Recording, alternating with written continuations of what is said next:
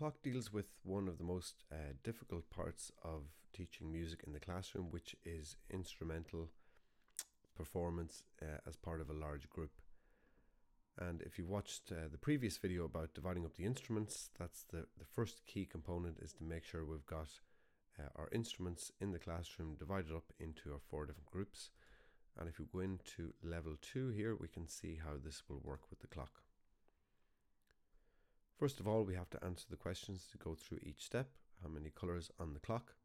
And there are 5. So we have the 4 colors that we've divided the class up into, but we also have white, which is very important color, because white is going to be silence.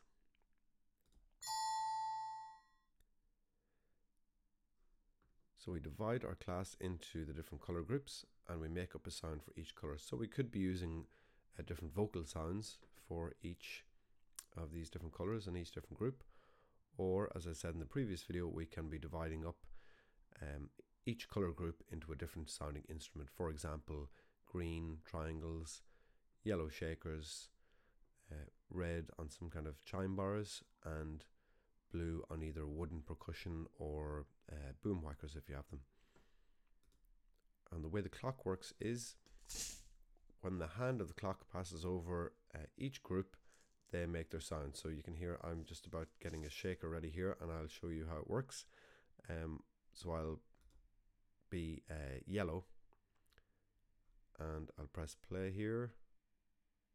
So green will be making their sound, and then the yellow group shakers.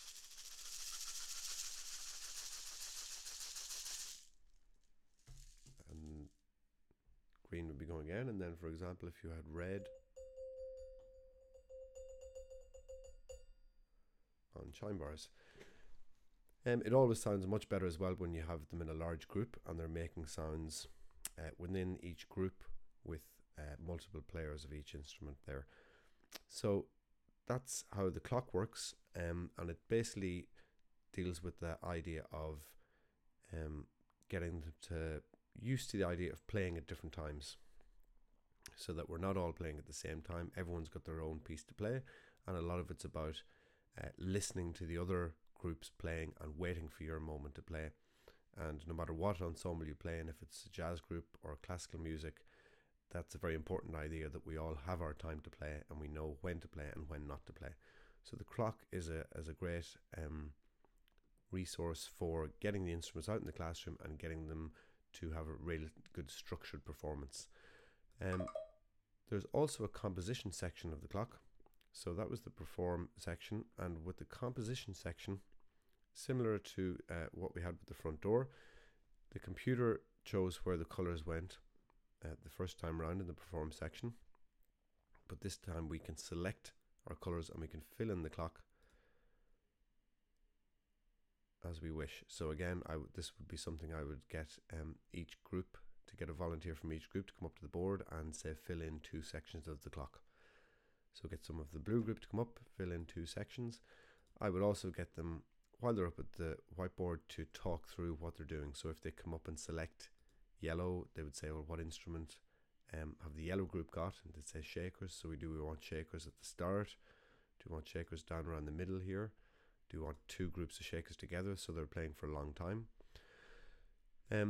So this gives us a chance to compose and figure out where we want to put the sounds in this performance.